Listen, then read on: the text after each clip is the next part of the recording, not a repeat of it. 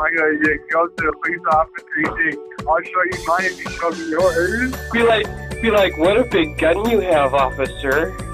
He'll be like,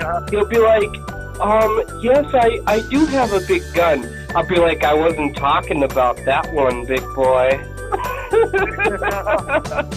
I'm gonna egg your car with a sandwich, you know, for being a dick.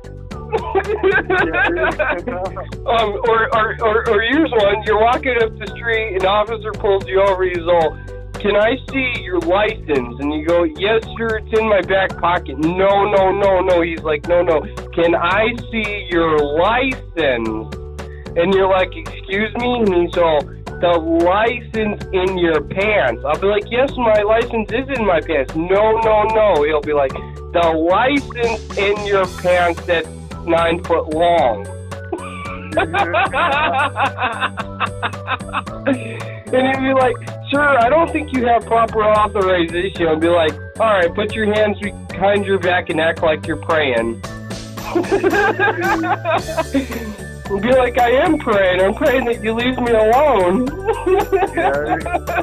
He'll be like, I don't care what you're praying for. You ain't gonna get it where you're going, buddy. It's like, who gave you a pickle? Who gave you a ham sandwich? Freaking idiot. Here I am in Massachusetts and Iowa.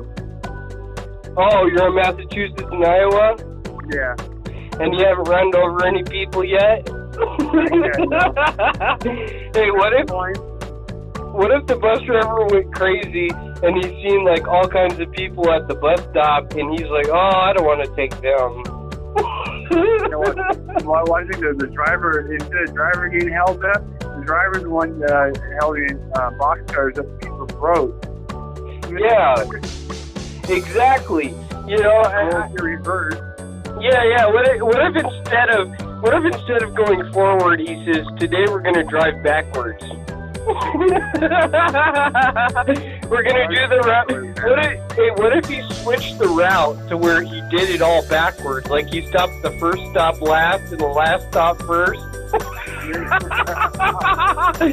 Everybody's like, where are you? Where's this damn bus? It's taking forever. The bus driver's thinking to himself, I stopped. I changed the route. I'm evil. Everybody can suck it. There's one guy, he's going off to everybody on the bus. You know, I can't believe this guy. Yeah. You know? What was he doing? He's saying like, you know, something like the effect of like, screw you all in the name of Jesus. Oh, he said that? Yeah, and he's like yelling at people that are waiting for the bus. You asshole, what are you doing waiting here for? There's nothing here for you. He said that? Yeah. Oh, wow. What are you doing in the name of Jesus? It's like... I mean, I kind of get his point, though, to PTSD, because we send these soldiers out to kill as long people all in the name of Christianity. Yeah. That's what his point was. He came all garbled up. Right. Because of his PTSD, and, you know, he wasn't talking right. But I saw what kind of point he was trying to make. You know, he was having a hard time with it. Yeah, well, you know what? He needs to leave people alone. Yeah. You know what? So what? Everybody has a right to be. He's not the only chosen one. Everybody has the right to take the bus if they want. That guy can go screw himself. As a matter of fact, that guy's a waste of oxygen. I mean, what do you think he's doing? Who died and made him God? You know, he's basically saying, I'm Jesus. My Father God doesn't want any of you to ride the bus. What an idiot. You know what I mean? Tell him you better get rid of that crack rock you have in your pocket, dude. You escort him off the bus, the police talk with him, you let him go. Yeah. Get back on the bus, you show the cops the medication. You know, you let him go. Right. I think his trip was that, you know, killing innocent Muslims all in the name of Christianity. You know? Yeah.